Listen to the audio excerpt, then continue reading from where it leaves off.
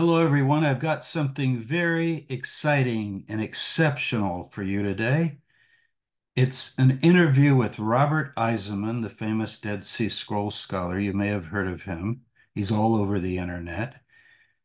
This particular interview, under an hour, I consider to be the best I've ever heard. I know Dr. Eisenman very well. I call him Bob. He calls me Jim. I met him in December of 1991 and through January 92. And guess where? At the site of the discovery of the Dead Sea Scrolls, the caves all around us at Qumran on the northwest corner of the Dead Sea. And we stayed there a month. I brought a team from UNC Charlotte of my students, and we did archaeological survey work, radar ground scan all over the area with some very significant results. Also, we surveyed the caves south all the way to Engedi, if you look on a map. Each team had a kilometer. I'll never forget my kilometer because I spent 3 weeks climbing and checking with my students, photographing, looking at caves and so forth. And it was just south of Wadi Kidron. Now remember the Kidron River or ravine or Wadi Kidron, properly called, because it's not flowing with water all the time. So Kidron runs all the way down to the Dead Sea. On the way, you see a famous monastery, Mar Saba. The reason I love this interview is you really get to see Bob Eisenman, the man. Talks about his early life, his education, how he got into the Dead Sea Scrolls. His PhD is not even in Christian origins or the Dead Sea Scrolls. It's in Islamic law in the 19th and 20th centuries as applied in the Holy Land, Columbia University. But he gradually did move into the Dead Sea Scrolls and other kind of Hebraic studies and early Christian studies. Let me show you his website. It's going to be easy to remember if you can remember his name. He has a wonderful website. Okay, this is the website, roberteisenman.com. So if you remember his name, you got it. All kinds of stuff here, books and everything about him. I'm going to emphasize the books. This is interesting. It's the newest one, the Dead Sea Scrolls Monopoly. This tells the actual story of how all the Dead Sea Scrolls were finally released, and only Eisenman knows the real inside story because he's the one that was able to obtain the photographs that were finally published. In fact, in that December 91, January 92, when I was with him, those photos had just come out. We had them with us at Qumran, and we were able to begin studying them, and he had given me some even a year before. So his best known book is probably the book on James. It might be heavy to start with. I would recommend people maybe start with this, the Dead Sea Scrolls and the First Christians, as just a survey. There's also here James, the brother of Jesus, and the Scrolls 1 and 2, abridged versions of the Big James and the New Testament Code.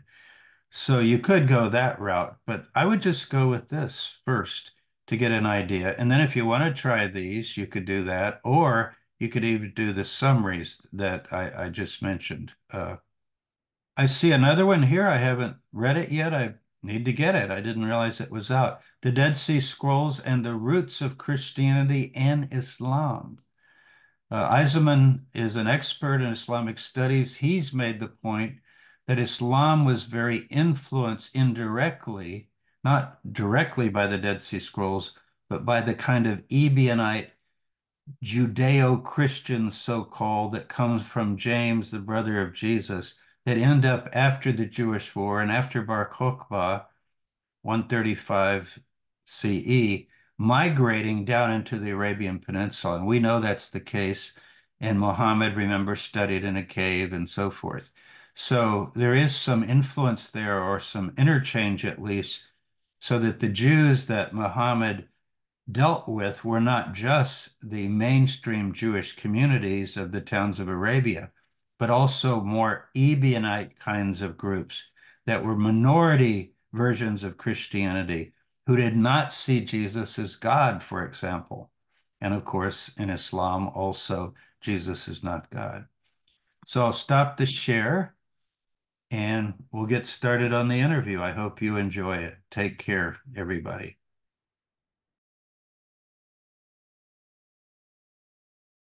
I had been in the East Coast environment and also in Israel. I had gone to Ivy League universities. I had studied originally things like engineering, physics, and then philosophy and literature and things like that at Cornell. I originally thought I wanted to be a nuclear physicist and so on. And I suddenly realized that I didn't really like the sort of colleagues I was encountering in that line of activity. So I moved over into philosophy, and that was interesting but rather dry. And finally I got into literature. So I thought I was going to be a writer. And after college I did what most writers think they're going to do. They go off into the world. In my view, since Paris was supposed to be the Bohemian writing center of the world, I took off as fast as I could to Paris and the left bank. And that was in the late 50s. So I started traveling around, and Vienna had always appealed to me. I went into some people in Paris recommended I go into the Austrian Alps to do some writing. So I did, made a lot of good friends there. And that wasn't enough for me. So I kept moving to Turkey and Istanbul and Athens and so on. And I was going to go to a Greek island, so I went to Idra, because it was the closest to the Greek mainland. Still trying to do some writing, and I went back to Europe and Paris and hung out in those kinds of places. Went to kibbutzim in Israel, et cetera, et cetera, et cetera. And I went to NYU in a course called Hebrew and Near East Studies, and I originally got a scholarship in Hebrew. Then when I wanted to do a doctorate, I went to Columbia, and I didn't have any in Hebrew. I got one in Arabic. I went to Columbia for my doctorate in Middle East languages and cultures, and I did a dissertation on Islamic law. So I said, well, I want to go back to Israel. So I wrote a dissertation so I could get fellowship aid on Islamic law in Mandate Palestine and modern Israel. That's now published from E.J. Brill in Leiden. So I did my work, as you see, in Islamic studies. I had a background in, Hebraic, Bible, all these other things from my earlier interests on the kibbutz family when I was reading these things privately, but I never really formally studied them that much. General survey courses. So after I finished my doctorate, which took me 5 years to write and so on, at that time jobs were freezing up in America and there weren't a lot of jobs going. And I was offered a job at a place called Cal State Long Beach in the religious studies department. As a course, to be able to teach a good course, Islamic law. Well, no one was going to take a course in Islamic law. I didn't realize at the time that you had to fill the courses up. Jerry Brown was governor actually at that time still. And he had made, you had to have a minimum number of bodies in the course for it to go. So if you didn't fill it, it didn't go. So I had to start teaching courses that would go. And that meant people were interested in Christianity. That's what people were interested in, Jesus, the Bible. Courses like that would go. If you get an now you could get an Islamic civilization course to go, but back then they wouldn't even know what it was. So one course that was on the book was intertestament literature. Well, who's going to take a course in intertestament literature? They wouldn't even know what it was. So I changed the title because I'd taken a Dead Sea Scrolls course for my master's at NYU in Hebrew and Near East Studies, Dead Sea Scrolls. So I changed it to Dead Sea Scrolls. I thought that was a catchy title, and people started registering. And I had to teach it every single term. Now, people at Harvard, Yale, Princeton, you name it, those kind of universities, they teach 1 or 2, even 3 courses maybe a year. We had to teach 4 courses a term. It was mandated by state law. You had to get these courses to go. So that was bad and good, because those chaps, as decent scholars as they are, don't really have to do a lot of teaching, therefore they don't learn a lot outside of their main field. I had to teach, and in teaching you learn. And that's what happened to me. I began to know the Dead Sea Scrolls because I had the whole collections of them backwards and forwards. I began to know the New Testament backwards. I had to teach a New Testament course. I invented a course called Paul and James because I discovered who they were by reading these courses. I didn't even know there was a guy called James when I started all of this. You know, and when I was reading the book of Acts, it jumped out at me. Who is this person, you know? Particularly in the we portion of Acts, the later portion, you know, he becomes very important. And you realize he's the leader of the early church if you read it carefully. And then Paul is in conflict with him. And who would have known that? I wouldn't have known that. You won't teach it, you learn it at graduate school. You only learn it through teaching, reading the text over and over again. Well, this is how I got into the fields which I got into. And then I started writing in those fields, and all the rest is history. So that's how I got into these fields. I started writing on the Dead Sea Scrolls. From the Dead Sea Scrolls, I wrote about early Christianity. From early Christianity, I got into the issues of what kind of Christianity we're talking about: Palestinian Christianity, overseas Christianity, Pauline Christianity, Romanized Christianity, or Dead Sea Scrolls style Christianity. The people who were working in the Greek language to present this to the Greco-Roman world, they're trying to find words that will reproduce a concept in the Hebrew language and in the scrolls or in the Bible that we're calling Messiah, Moshiach, whatever word you want to apply. And so the closest they could get was this, I don't know where they got it, frankly, this Christus, or Crestus at one point someone uses anyway. So the minute you're talking about Christus Christianity, you know you're talking about a Greco-Roman sort of production, a Hellenized a piece of material aimed at a Greco-Roman world.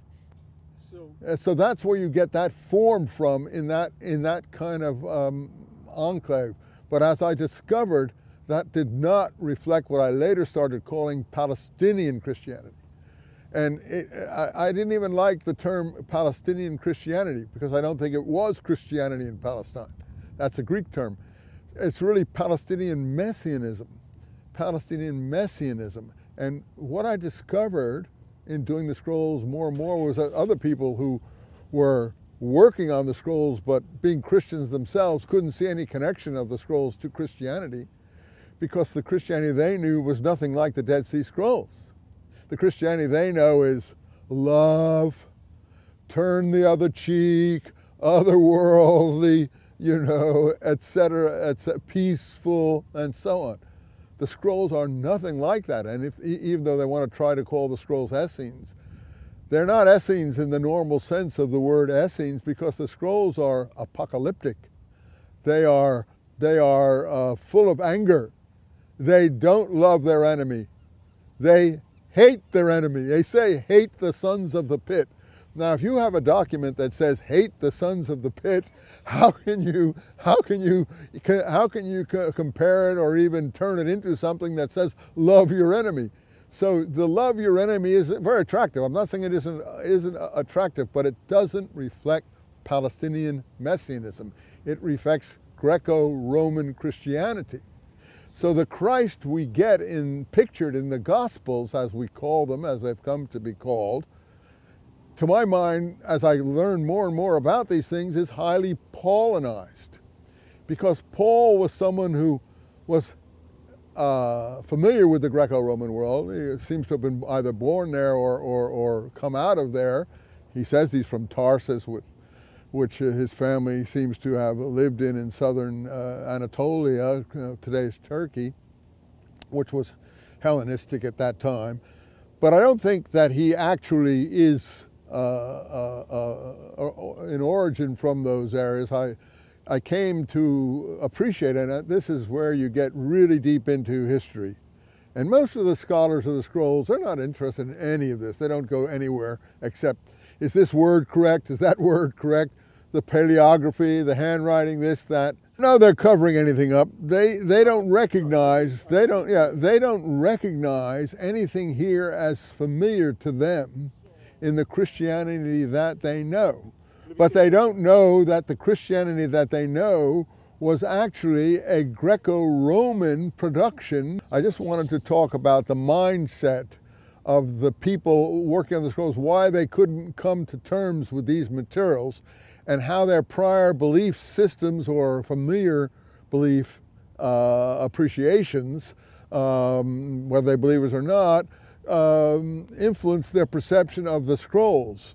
So what they felt that basically they were trying to say that the scrolls weren't Christian because, as I was telling you, you can't have a document that says hate the sons of the pit, that is preaching a final apocalyptic war against all evil on the earth, and so that thinks the holy angels are warrior angels, that thinks that they have to be totally pure, because if they are not totally pure, they're not unsophisticated people, and they're not simplistic, that they think that they don't have enough power to deal with the might of the Roman Empire.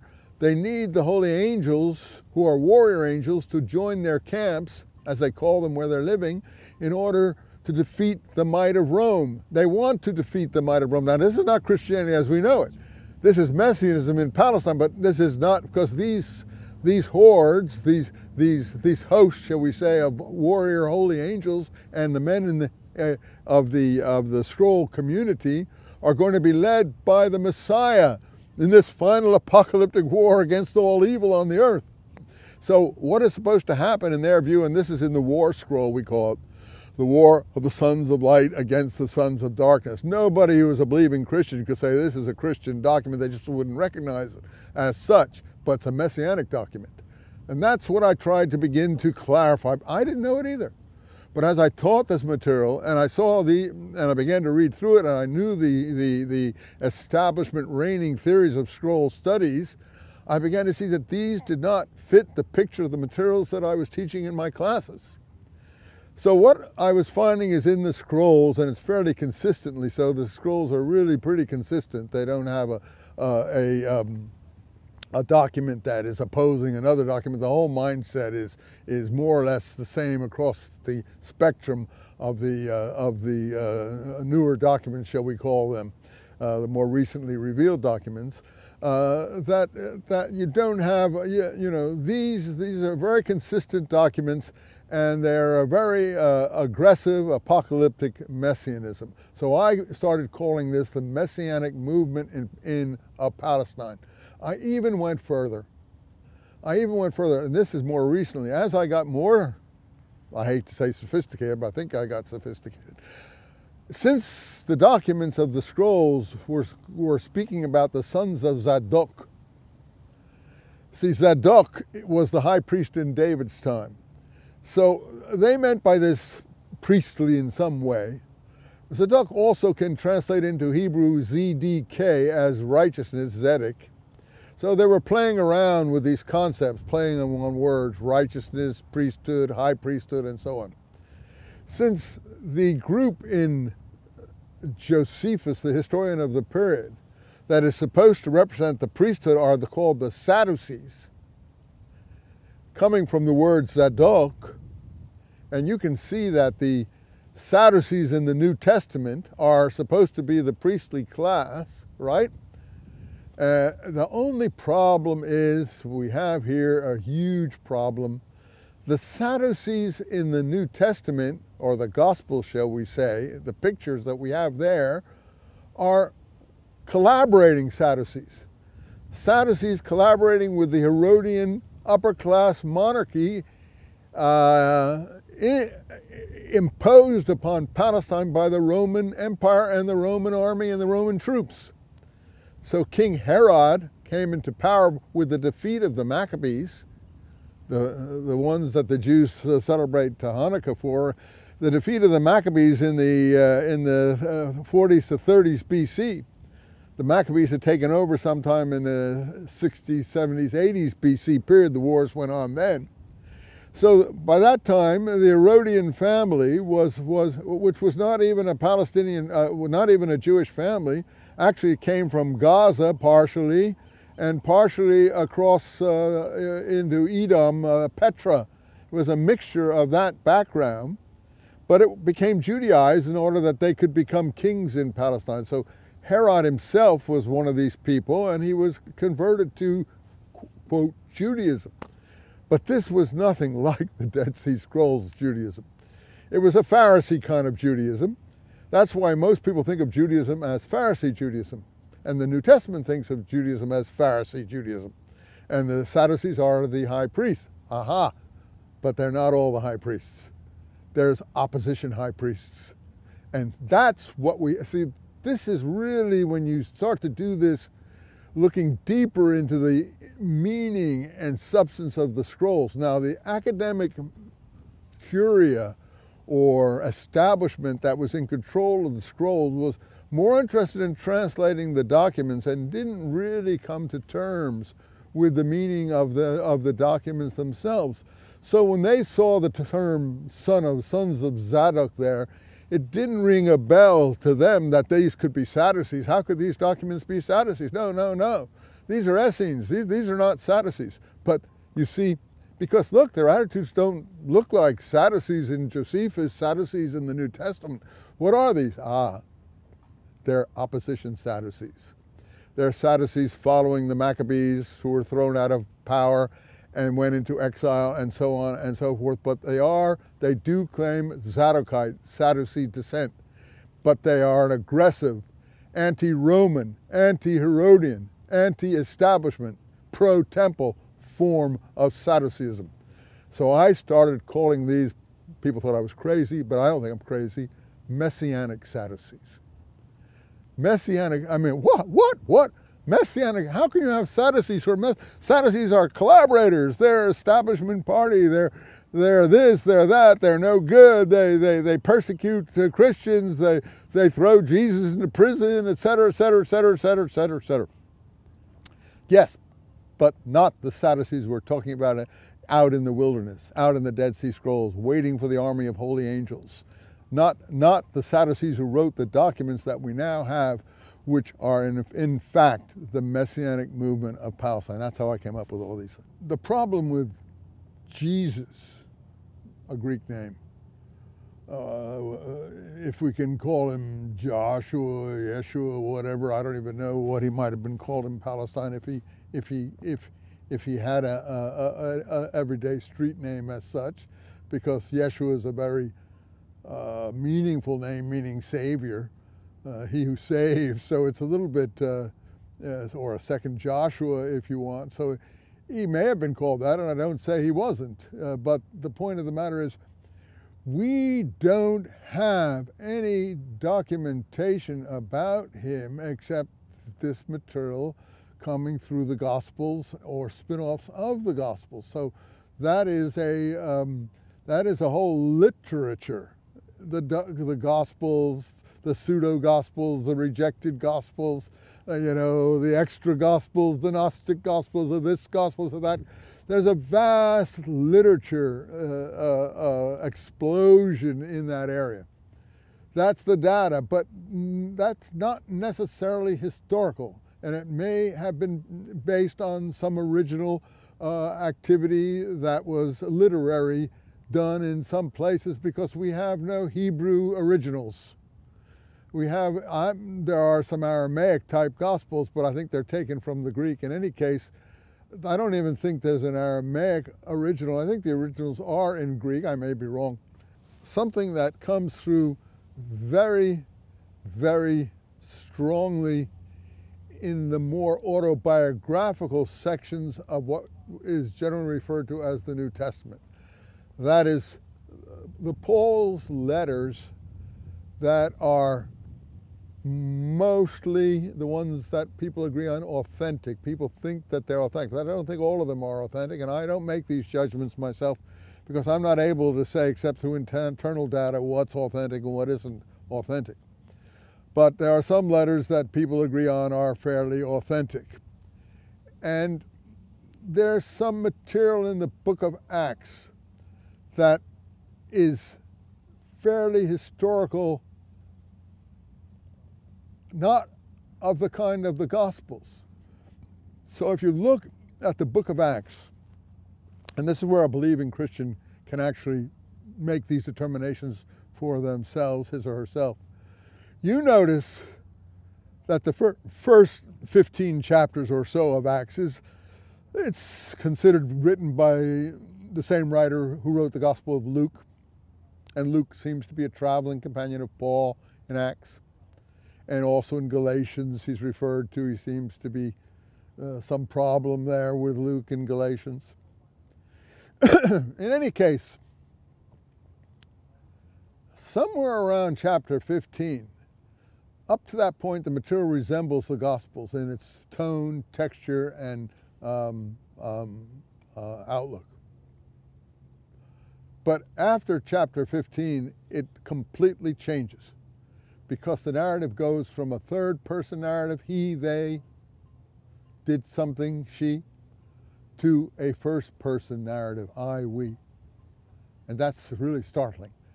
And we call that the we document, because it actually looks like an authentic travel document, or a diario if you want, written by someone, I did this, we did that, I did that, we did that. If you remember, by the time you get to Acts 21, it's saying, Paul and I, we went up to Jerusalem, and so on and so forth, you know, and so it's pretty autobiographical at that point, but from a Pauline standpoint. It's not autobiographical about, let's say, Peter. It's not autobiographical, let's say, James. It's from someone who's with Paul, Luke, let us say. And it's first-person narrative, we. First-person plural. And there's, to my mind, historical material there. And I can give you an example. Acts 21:21. James speaking. Earlier, we didn't even know who James was. Acts never introduced this James. It did have a James, but he's James, the brother of John. He's not the James talking in Acts 21:21. He's someone who goes off to Spain, perhaps, or someplace and evaporates, disappears, is killed, or whatever it is. He's someone's brother, you see, and that's why you have to have a little bit of suspicion about the earlier version, if he's being written out and changed into a different character. Because as long as he's the brother of someone, then instead of the brother of Jesus, he may be being called the brother of John. But in any case, he disappears. And we don't get a James as a leader of the church, until Peter is supposed to be the leader of the church. Peter is supposed to be the rock upon which I build my church. This is all in the Gospels. But you see, in the autobiographical narrative parts of this literature, it turns out that Peter is not the leader of the church. That's what struck me very strongly as I was doing that teaching, and ultimately, well, I hate to say blew my mind, but it did explode within my mind, that we have a different picture of what was going on here in these narrative portions of the literature that are more reliable than the, shall we say, more literary portions of the literature.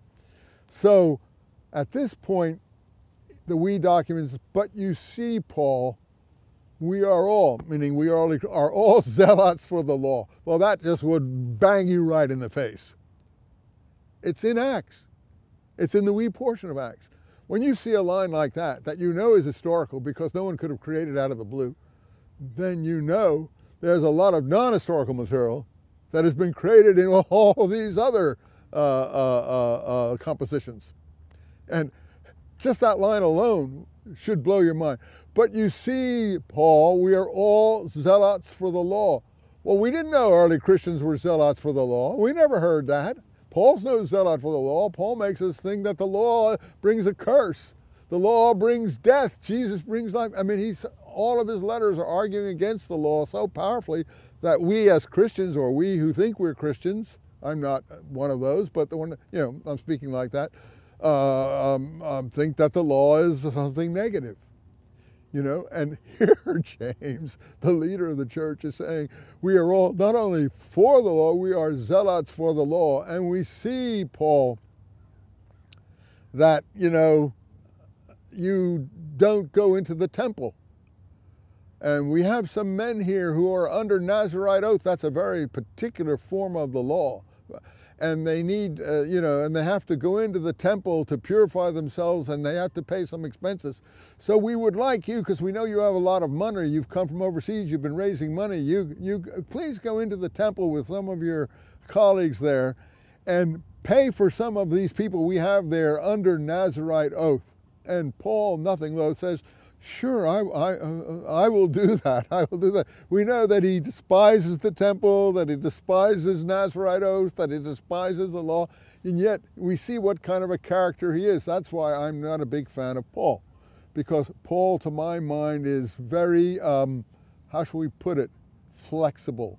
Not only flexible, he is not a person of principle. He runs the race to win, as he says in one of his letters. I believe in winning, not beating the air. I think that's in either 1 Corinthians, I think that's in 1 Corinthians or Romans. And that expresses his mentality. Well, we're all the runners at the stadium are running for the prize. I believe in running for the final prize. I believe in winning, not beating the air. He uses the imagery of Roman stadium athletics. That would never happen in the scrolls. That would never happen in Palestine. That would only happen in a Hellenized mindset. So what I have tried to show from the letter to the Romans, that Paul is not just someone from Tarsus. He's very important. He's not just someone from Tarsus, because at the end of Romans, and I credit those greetings, he sends greetings to some members of the Herodian family who have been exiled because of the Jewish war that Josephus writes about at the time he's writing these things, to Rome.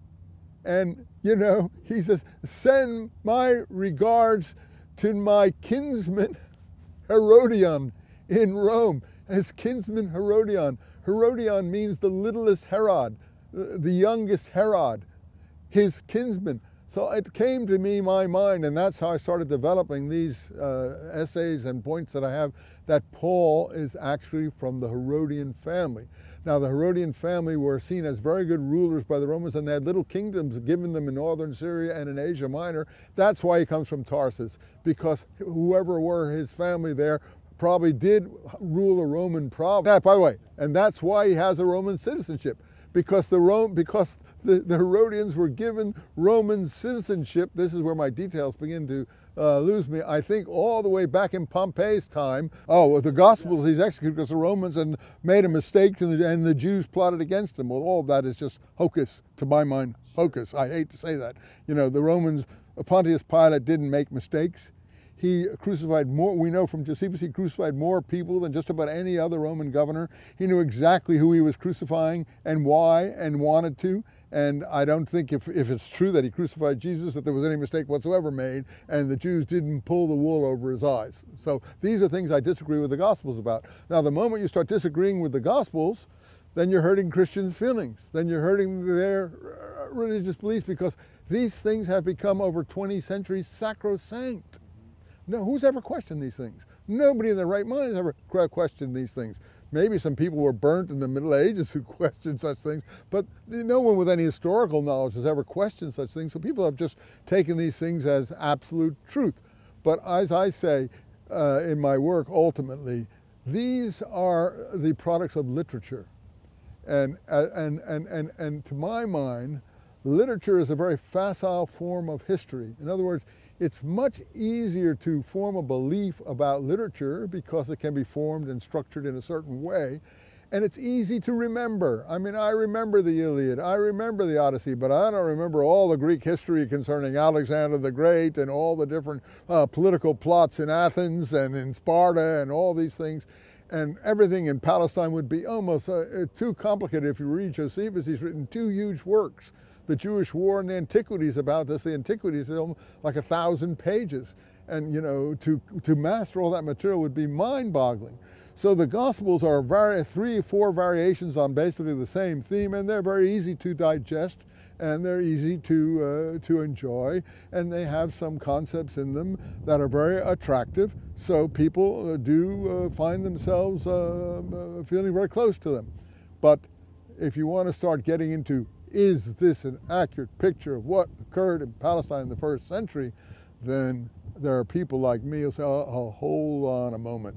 That may be an accurate picture of what some people painted in Rome and Alexandria, but that may not be exactly what occurred in Palestine. And then, bam, the Dead Sea Scrolls are discovered in the 1890s or 1947, but some came in earlier. The Zadokite document was discovered in Cairo in the Geniza in the 1890s and so on, and you began to see other kinds of documents coming, other kinds of messianic documents.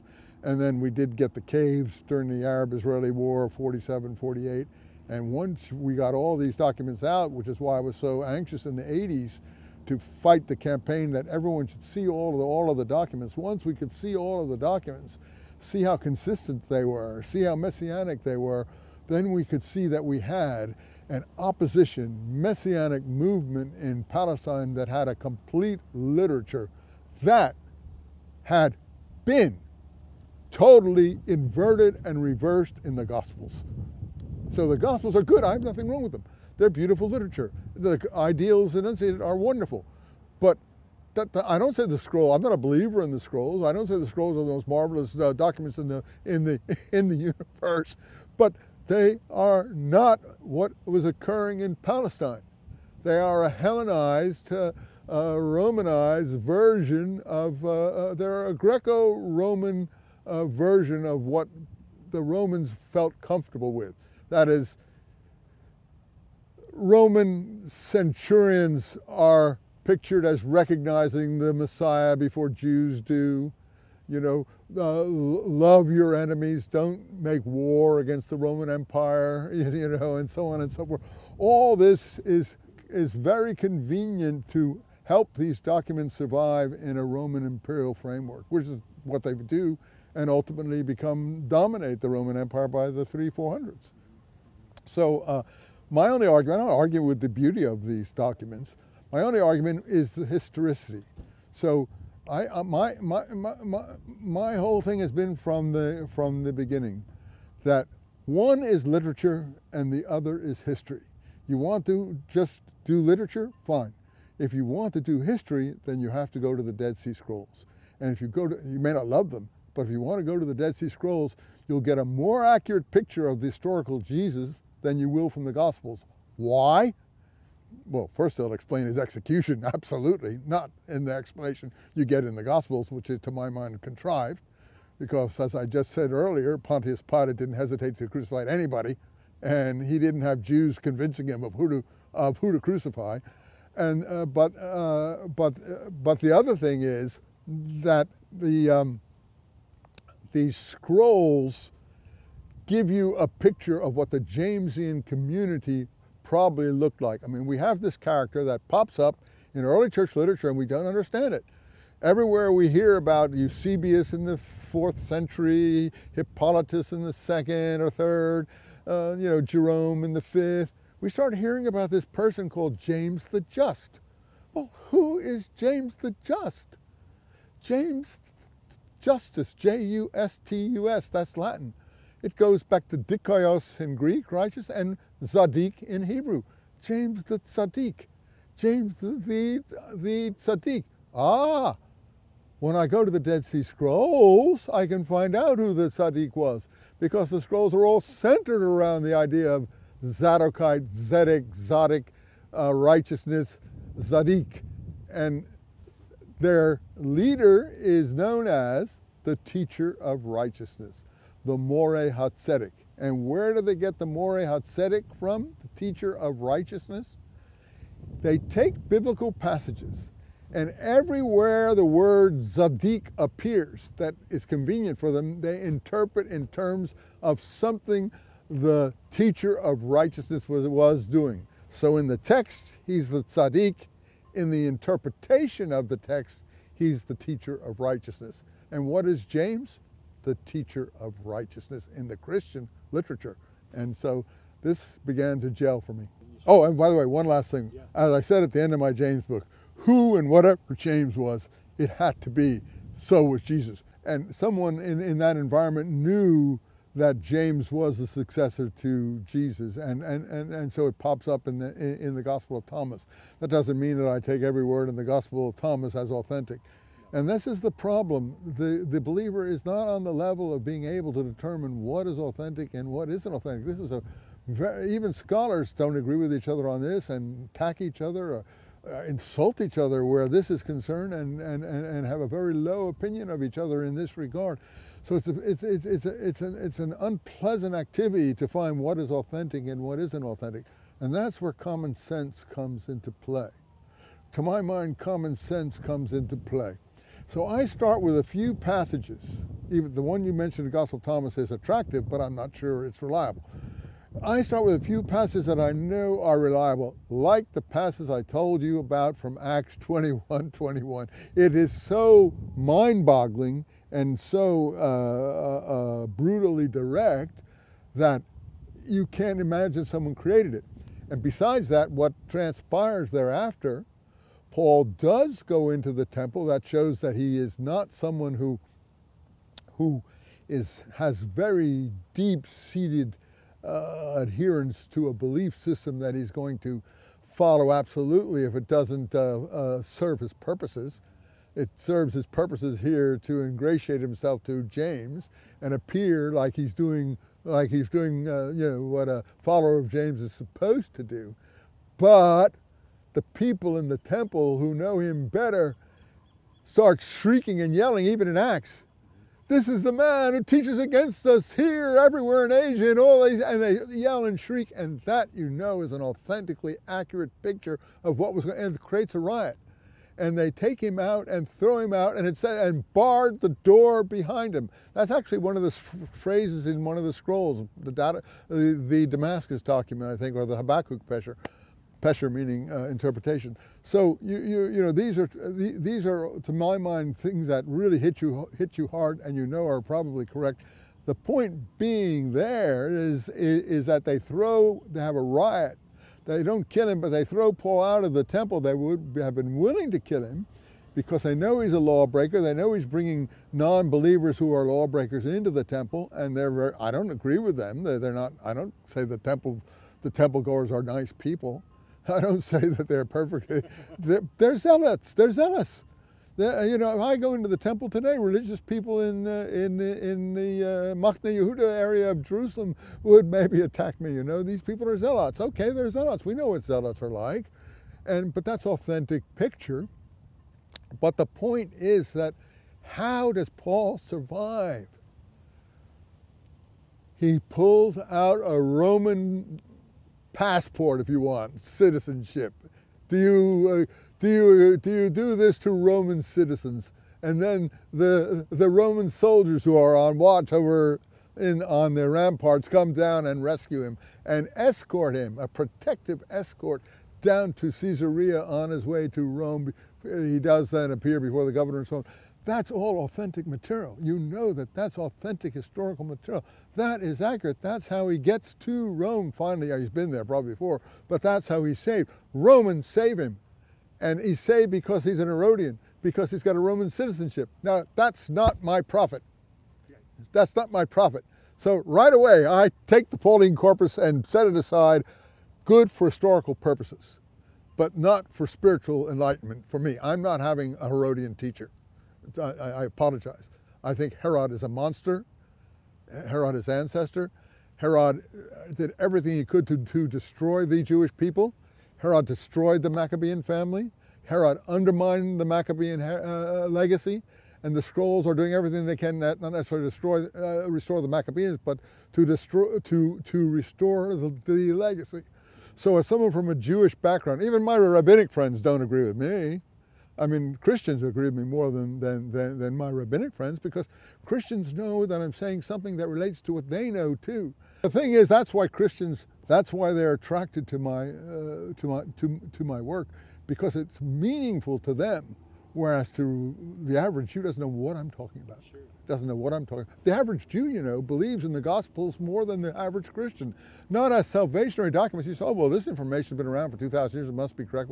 What's there to question here? I know they don't even question it. It came down through these various stages of the Roman Empire, into the Middle Ages, the Renaissance, up to the present time. And the literature of Christianity is become something that is widely accepted across that whole spectrum. But the behavior patterns of the peoples who have accepted this literary expression are totally un-Christian, because the Christian nations, if we can call them that, are some of the most warlike nations in the world. They've been fighting wars ever since Roman times, and by the time of our own time, the 19th, 20th, and 21st centuries, we've had some of the most terrible wars imaginable between and among Christian nations. Different kinds of Christian nations, Orthodox maybe, and so on, but still Christian nations, and believing Christians fighting these wars. So the documents of love your enemy and all this sort of thing are not exemplified in their behavior patterns. So what should one look for if one is looking for a salvationary doctrine? I mean, the doctrine is fine, but nobody follows. I have nothing against some of the ideas expressed. They're very beautiful. And I come down to the idea of righteousness. I mean, the kings from David on down to the prophets after Solomon aren't very inspiring. So, I mean, that's a literature of a people. You're not supposed to, identify with every single bit of it.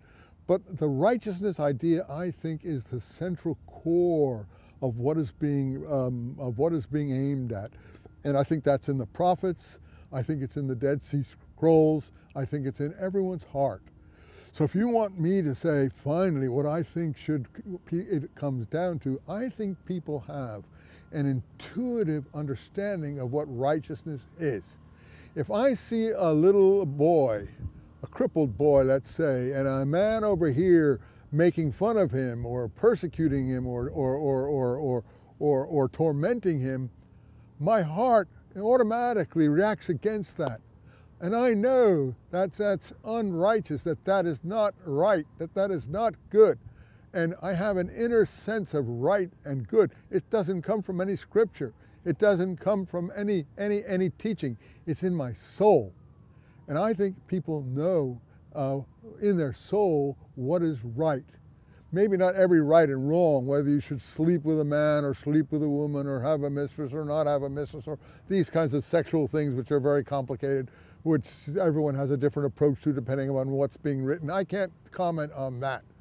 But on the general things of what is right and how one should behave in a righteous way, treating one's children in a just manner, treating one's neighbor in a just manner, not cheating someone in business or in things of that. All these kinds of things, I think, are clear.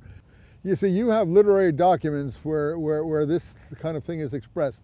You have the Gospels where these things are expressed in a literary form. Did this actually happen? That is the question.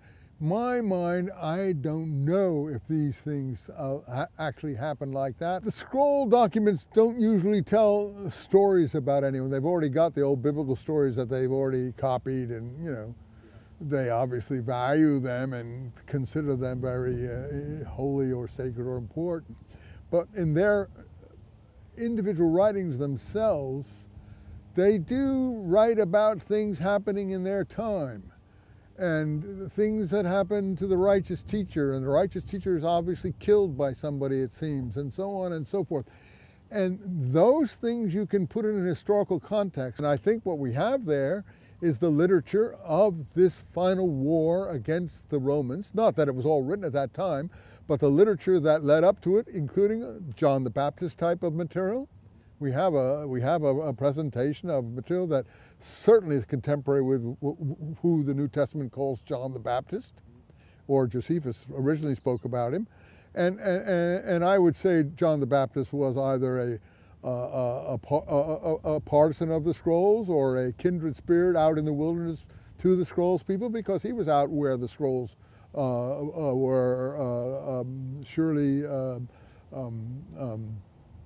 together in the Qumran area, which is right near some of the areas we associate with John the Baptist, and where he was, and of course across I've been over there in Jordan, in Machaerus, where he supposedly was killed. And obviously those areas had a lot of interest to the writers of the scrolls. They lived in those areas, they settled in those areas, and don't forget, the scroll material was ultimately also found on Masada. Now, Masada is a place where everyone committed suicide. Families, children, wives, rather than surrender to Rome. Rather than surrender to Rome and give their children or wives as Roman servants or mistresses or slaves. They preferred death. And to my mind, this is the mindset of the Dead Sea Scrolls. And what do you know? The scrolls, some scrolls were found there. And what do you know in addition? Immersion pools as well. But in addition, we have a Roman historian of the 2nd, 3rd century, Hippolytus, that tells us there were 4 kinds of Essenes. And the last 2 kinds of Essenes are not the kind our scholars love to seize upon as being the scroll writers. And if you look upon the Essenes that Josephus describes, they're nothing like the scrolls that if you read them, but they are what he calls Zealot Essenes and Sicarii Essenes. Oh, well, that's mind-blowing. Hippolytus says there were 2 groups that were called Zealot Essenes or Sicarii Essenes. Well, the Zealots we just heard about in that Acts passage raised the war against Rome. Josephus tells you all about them. But what about the Sicarii? Who were the Sicarii? Josephus tells us that too. We know that the Sicarii are named after the Roman word for knife, sika, which they held sort of like the Arabs did, that curved dagger that continued into Arab times in their on their breast or whatever, that they held under a shirt on their breast or somewhere. And therefore they were known as Sicarii because they had the curved dagger. But they didn't use the curved dagger as decoration. These people in Palestine who had the dagger were assassinating Herodian satraps, Herodian, sympathizer type people, traitors. They were, and it's all in Josephus. They were killing people who were betraying the Jewish historical heritage and preparing to live under Roman Herodian dominance. And therefore Josephus hates them. He calls them Sicarii. But Hippolytus says they're Sicarii Essenes, and we hear that the final withdrawal place in the war against Rome caused by the Zealots, the last, most extreme party were the Sicarii. And guess what? They withdrew to Masada. Josephus tells us he knows he was there. And he escaped somehow. But the point, no, he was with the Romans anyway. And he witnessed the mass suicide there. And he said the Sicarii committed suicide there. Who were these Sicarii Essenes? Sicarii Essenes are actually the authors of the Dead Sea Scrolls. Zealot, Sicarii Essenes, and Zealot Christians in the sense that we are all zealots here of the Jamesian community. I'm not trying to say that they're warlike. They're only warlike in the sense they're not prepared to surrender to the brutality of the Roman Empire and give their children over to Roman slavery, to being raped by Roman soldiers, to being kept as basic chattel and whores by Roman soldiery or officials and so on and so forth. They weren't prepared for this. They would rather fight and they would rather kill their offspring. You have to respect them. I mean, I wouldn't want to be in their position. They were extremely brave. They were just of the extreme righteousness, and they were prepared to go to the final degree. Some escaped. That's the crazy thing. In the scrolls, it speaks of the camps, the wilderness camps in the land of Damascus. That's in the Damascus document. There are wilderness camps. It speaks. Why do we need wilderness camps? We know about going into the wilderness in the gospel literature. We need wilderness camps because the people preparing for the final apocalyptic war against all evil on the earth, they can't be married. Because marriage brings all kinds of other issues, sin and different kinds of things like that. They have to be perfectly pure.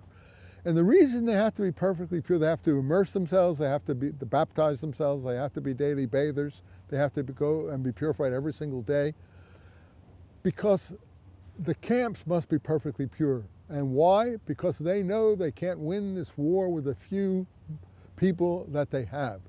They need the heavenly host. And we don't understand that for them, the heavenly host are the warrior angels. That the heavenly host is a force like 100 atomic bombs. And you see, there's something beyond these people were very creative. They understood the heavenly host. And they may have been nuts, and we would say, what stupid people, they believe this nonsense? Yes, they believed it to the point of death. They believed it. They went to these camps, and so some of these camps out in the wilderness in Syria and northern Iraq survived. And we get remnants of them all into the Arabian Peninsula. Some of them actually, a few survived, I think, into Muhammad's time and became teachers of him in caves. Don't forget, Muhammad is learning his doctrine on the caravan trade from Mesopotamia to Mecca, but he's also studying in caves. There are teachers in these caves. The scroll people are always in caves. The point being, I'm not trying to make superficial parallelisms, but there were teachers who were teaching him, and the teaching is very similar to what we have in the Dead Sea Scrolls. And Islam has a lot of material in common with the Dead Sea Scrolls. Not in common with Judaism, not in common with Christianity. More like an extreme apocalyptic militarism. And yes, they are. And by the way, this baptism is only an initiation in the Christian view of it. That's correct. It's for the Essenes of these different groups, it's a constant daily routine of keeping purification. So you may have to start by being purified, but then you must keep it up and keep it up and keep it up and keep it up. But the reason you're keeping it up is because you are preparing for the coming of the heavenly host among you. See, the heavenly host as they saw it, and they may have been nuts, okay, but they were creatively nuts. I think it's very, very, very, very beautiful. I don't believe it necessarily, but the heavenly host as they saw it could not abide human impurity, or they could not go back up to heaven. To be in heaven, they had to be totally pure. So if they came down to earth and stood alongside human beings to help them and be with them, there couldn't be any pollution or impurity in the camp with them. It had to be perfectly pure, and that's what these wilderness camps were. It's an incredibly beautiful, if you like Christianity, it's also just like that, it's an incredibly beautiful picture of the universe that we underestimate tremendously. The only faith I have is in the concept of righteousness. If what you are doing makes you into a more righteous person, that's fine as far as I'm concerned. To my mind, God, if you want to speak in such terms, that it makes one demand on people to be righteous. It doesn't tell you to believe this, believe that, believe on Jesus and you will be saved, et cetera, et cetera, et cetera, et cetera. Believe on Moses and you will be saved, believe on Muhammad, whatever. No, just be righteous. That doesn't mean you're going to be saved, because I don't even know if there is such a thing as salvation. I can't say that. I'm just saying we live in this world, and I know what high behavior is, and I know what low behavior is. And I think it is better to behave in a high manner than in a low manner. And I think one feels better. The only problem is economically, this might not bring the advantages behaving in a low manner brings. So people are tempted in many ways to go and do things that they might not wish to do otherwise. I can't help the economic factors of behaving in a high manner. I choose, as far as possible, to behave in the highest manner I can conceivably behave in. And that's what I think people are called upon to do. And I don't think there's any book that tells me how to do it. It's in my and your soul. You know how to do it. So the literature can be attractive. If it helps you do that, fine. But don't tell me that that's history.